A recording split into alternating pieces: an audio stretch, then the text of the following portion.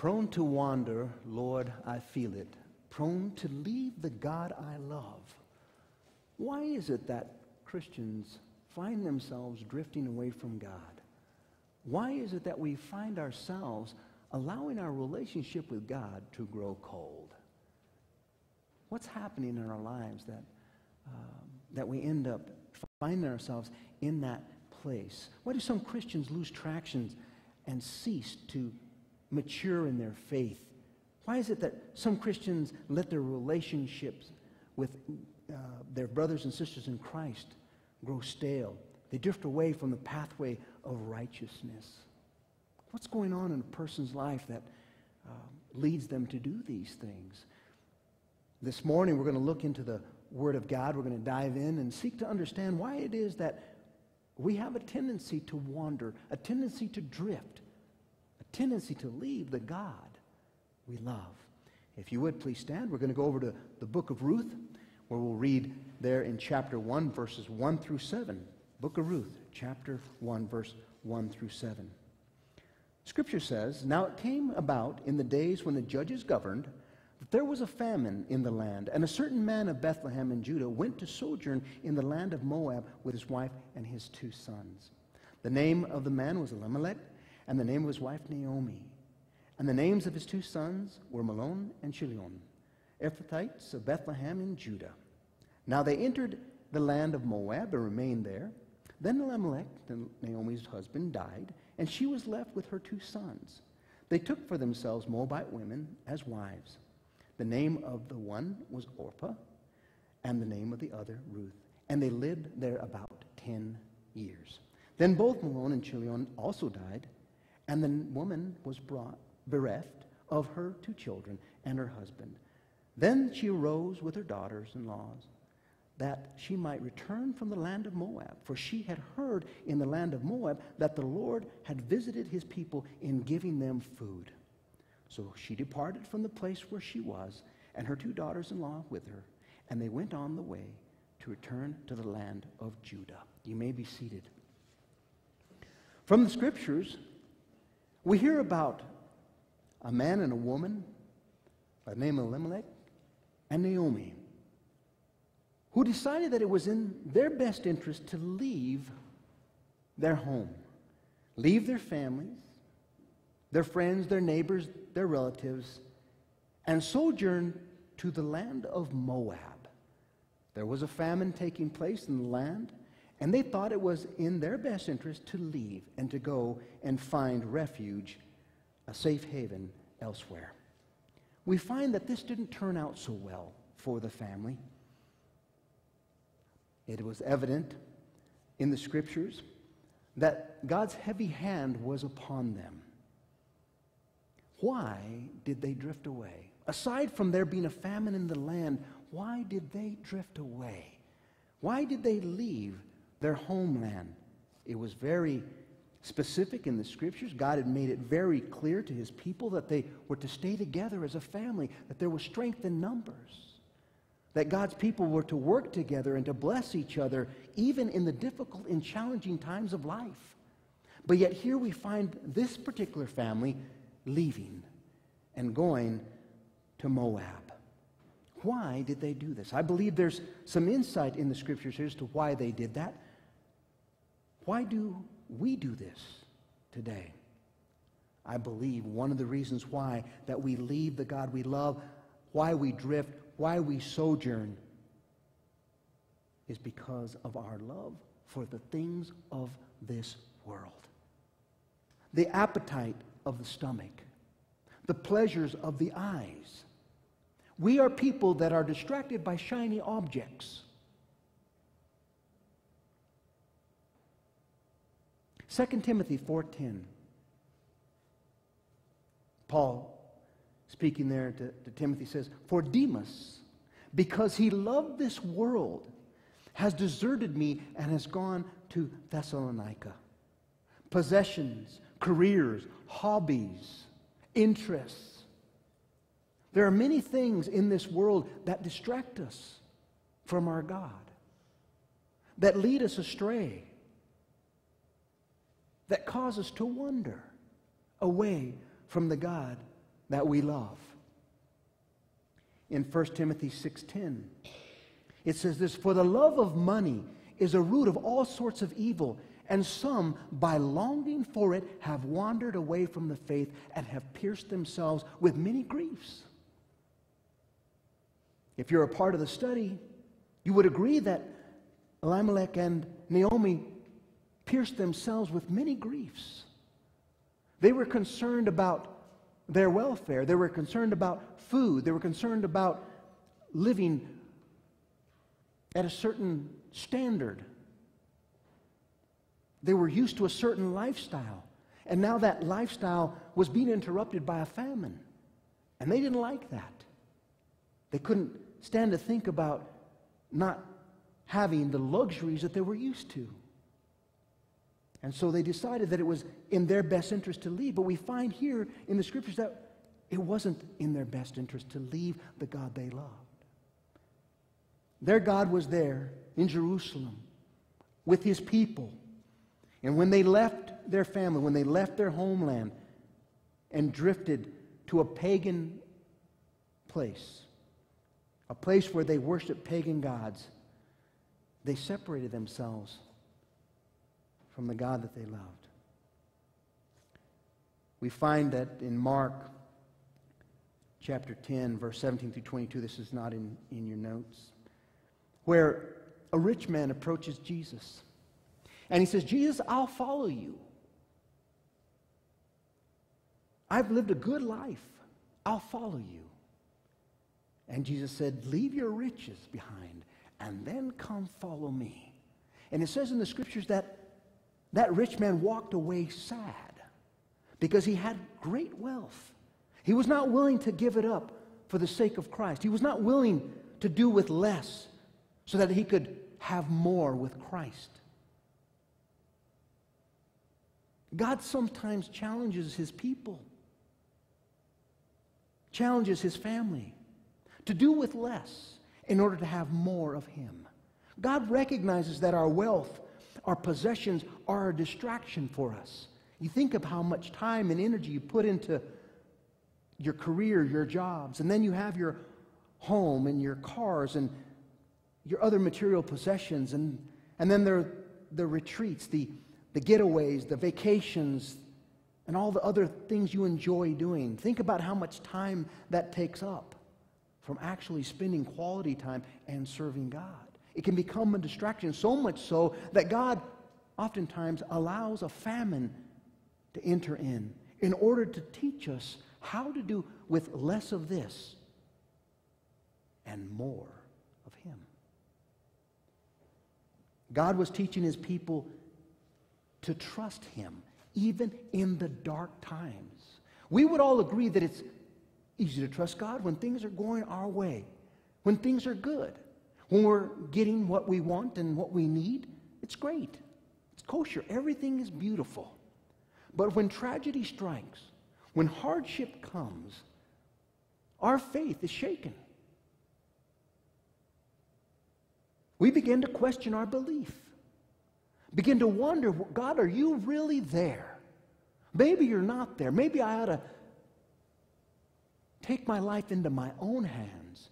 And maybe I ought to go and do something in my own power and in my own strength to provide for my family. Sometimes God just wants you to trust Him and Him alone for your livelihood. And stop depending upon your ability, your strength, your power, your might, your resources, your connections. We can get so wrapped up in the world that we forget about our relationship with God, about how much God wants to be the provider, the protector, the one to see and meet our every need and even satisfy the desires of our hearts. We forget about that. We put our trust in our strength and in our abilities and in our relationships to get ourselves through the dark times. Sometimes the only way that you can get through the dark times is by trusting in God alone. God will oftentimes put us in a particular situation to where there is nobody that's going to be able to help us. Nobody that's going to be able to deliver us. No human being. No earthly powers. No earthly entities. No one. Not mother, father, sister, brother, neighbor will be able to deliver us. I believe that God puts us right there so that we will reach out to Him and Him alone. To learn that He is our protector, our provider. Everything that we need to live this life to the fullest.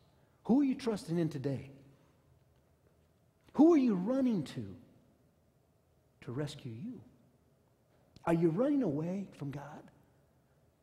Are you putting your trust in your own strength, in your own intelligence, wisdom, smarts to get you out of the situation you're in? Or are you dropping to your knees and crying out to God for deliverance?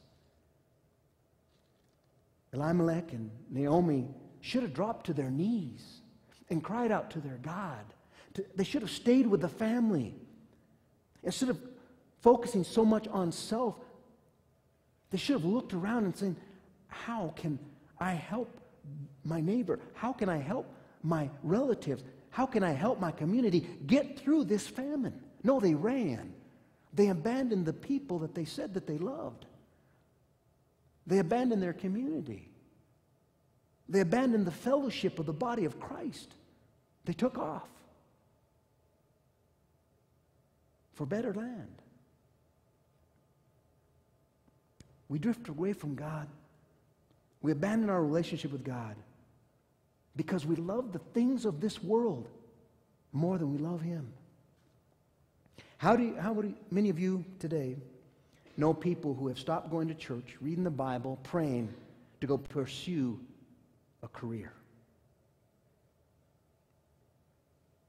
How many people do you know that have given up walking with Christ because they met a particular special person in their life? Now they've abandoned church, they've abandoned fellowship, they've abandoned serving God because they're now in a relationship.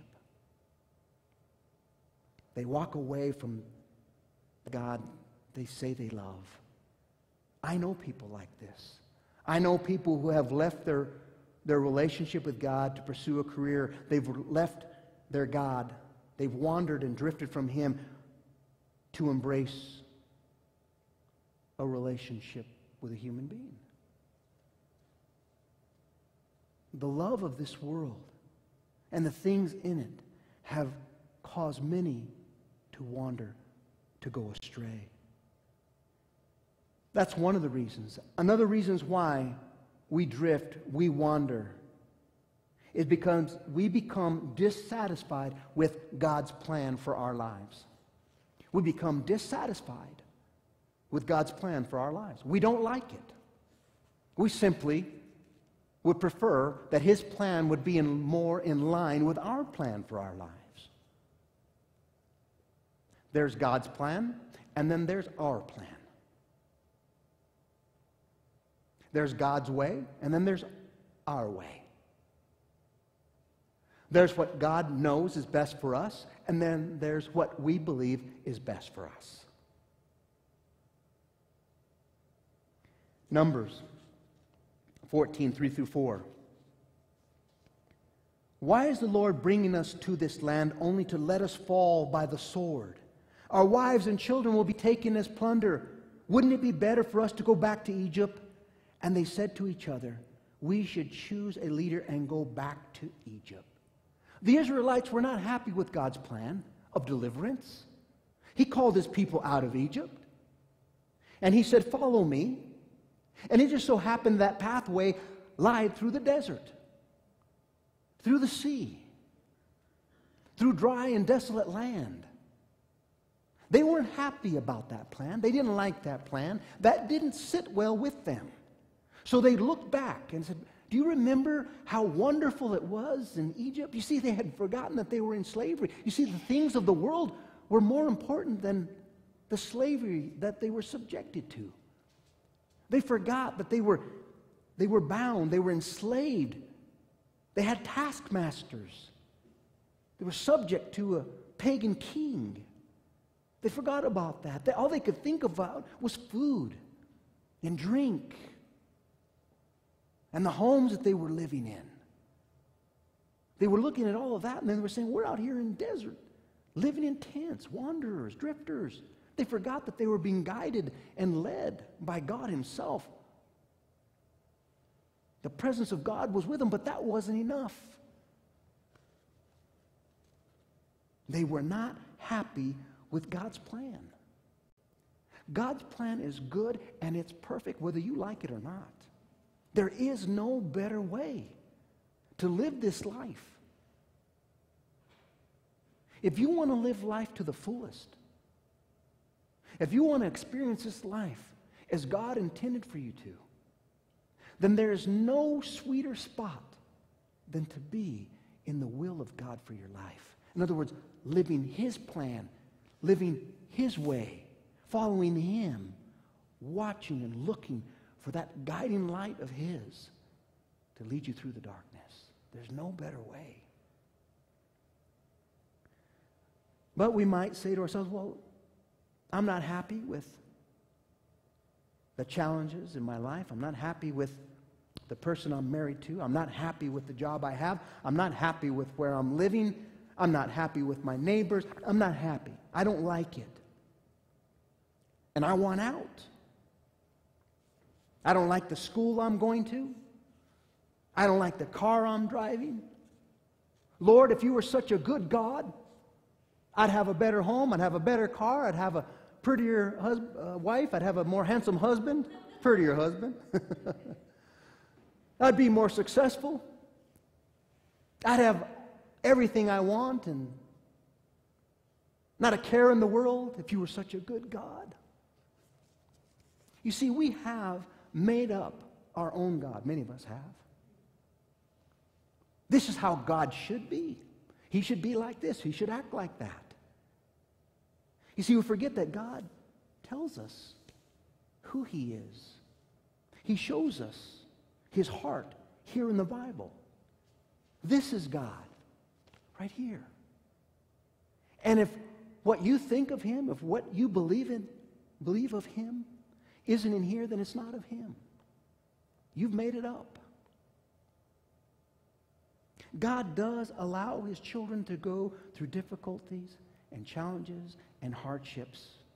Not because he doesn't love you, but because he does love you. And he wants you to turn and trust in him. Sometimes the only way for God to get you up and close and personal with him is to allow you to go through difficult and challenging times. You see, when things are going great for us, we drift from God oftentimes. We forget about him. We forget to thank him for the blessings. And we drift. Think about it, kids. Kids are, they tell you so much about us as adults.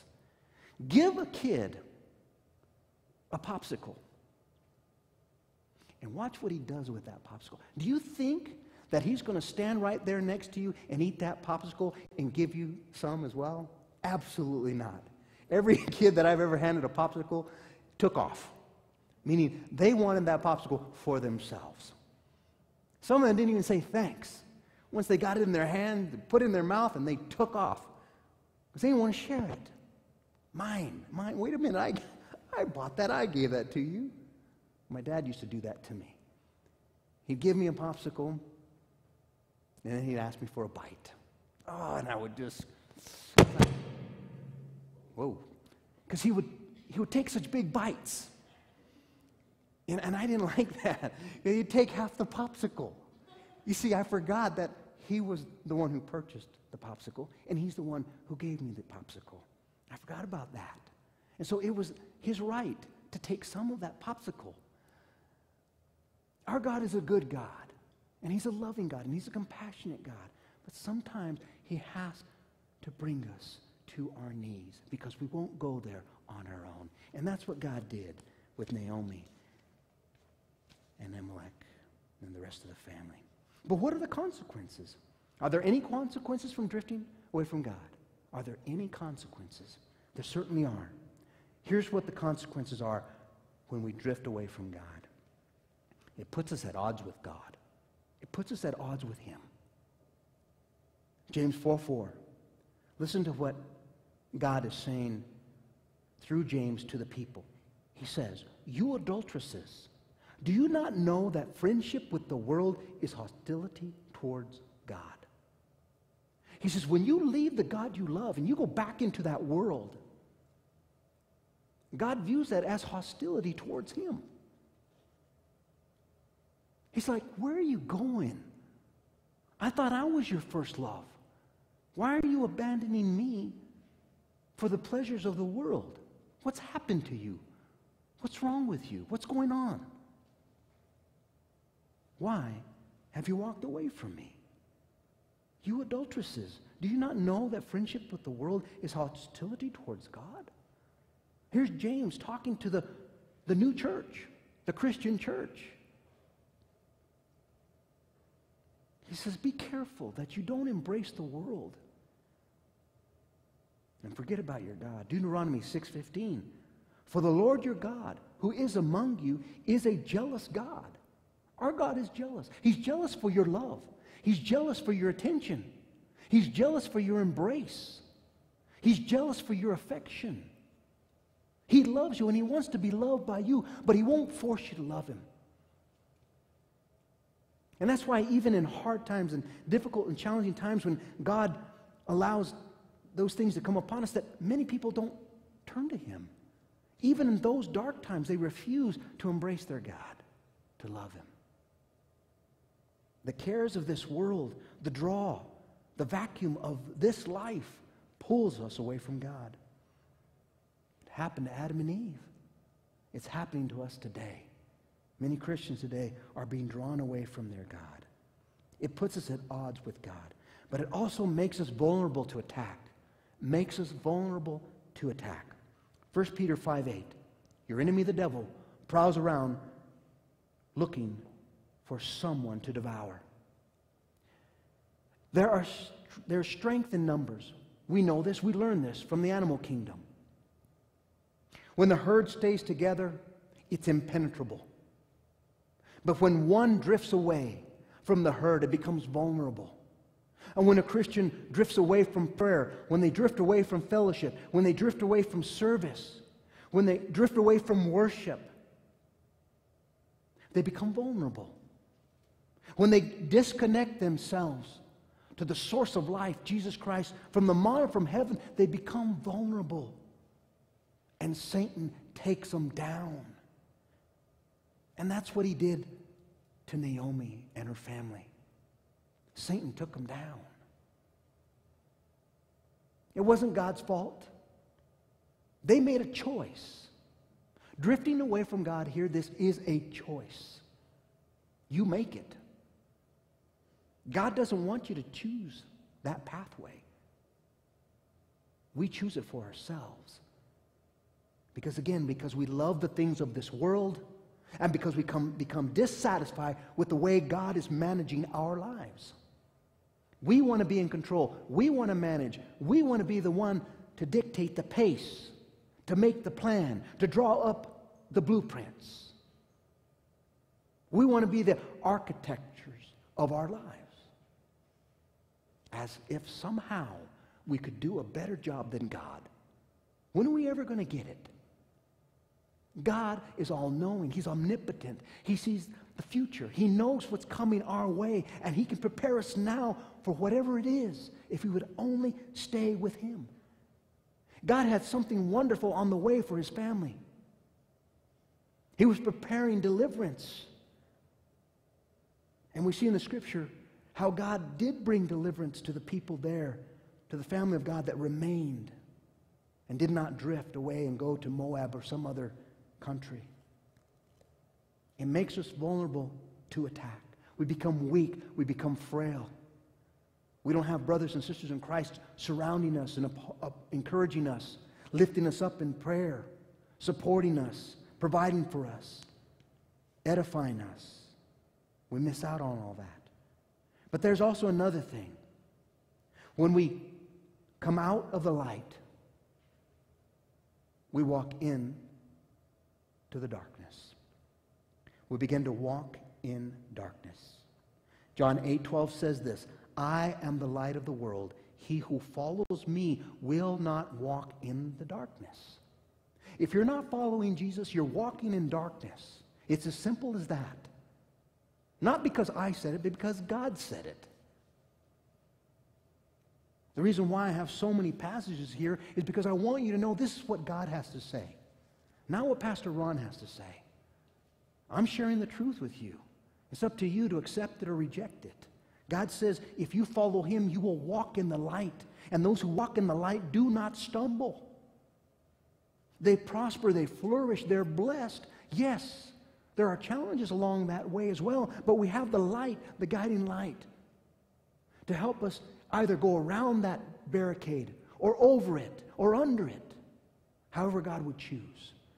Because we'll see it. God will show it to us. His light will shine upon it. Psalm 143:8. Let the morning bring me word of your unfailing love, for I have put my trust in you. Show me the way I should go, for to you I lift up my soul. The psalmist says that it is God and Him alone that we should be looking to for guidance and direction, for support and for help. And that when we are walking with Him, we're walking in the light as Jesus Himself is in the light. John 10:27, my sheep listen to my voice. I know them and they follow me. Listen, if you're not following Jesus, you're walking in darkness. If you're not listening to the voice of Jesus, you're walking in darkness. There are many voices out there, many, many voices. Unfortunately, some Christians are listening to those voices. There's only one voice we as Christians should be listening to, and that's God's voice. If you're a child of God here today, if you want to keep from wandering from the Lord, drifting away from Him, if you want to come home, is there anyone watching live on TV? Is there anyone here that wants to come home? Here's what you can expect to receive if you come home. If you've been wandering, if you've been drifting, if you sojourned to another land, left the God you loved, here's what you can expect if you come home. You can expect this: forgiveness. Forgiveness. Jeremiah 31:34. For I will forgive their wickedness, says the Lord, and will remember their sins no more. It doesn't matter how long you've drifted away from God. It doesn't matter how long you've lived in a foreign land, living and caring for the things of the world. It doesn't matter if you've abandoned your relationship with God for a pagan relationship with another person. What matters is that you come home. God is calling all sinners to come home. And if you come home, there will be forgiveness waiting for you. Acts 22:16, get up and be baptized and wash away your sins, calling on His name. Ananias said to Paul, get up, Paul, and be baptized and wash away your sins, calling on His name. You know that when we've been drifting, when we've wandered from God, when we come back to Him and we cry out to Him, there's forgiveness. Forgiveness for whatever you did while you were away from God. Forgiveness. Do you need forgiveness today? Do you need to come back home? Cry out to Jesus. Cry out to Him. Call upon that name that is above every name, that name upon which we must be saved. The name of Jesus. You see, forgiveness doesn't change the past. It changes your future.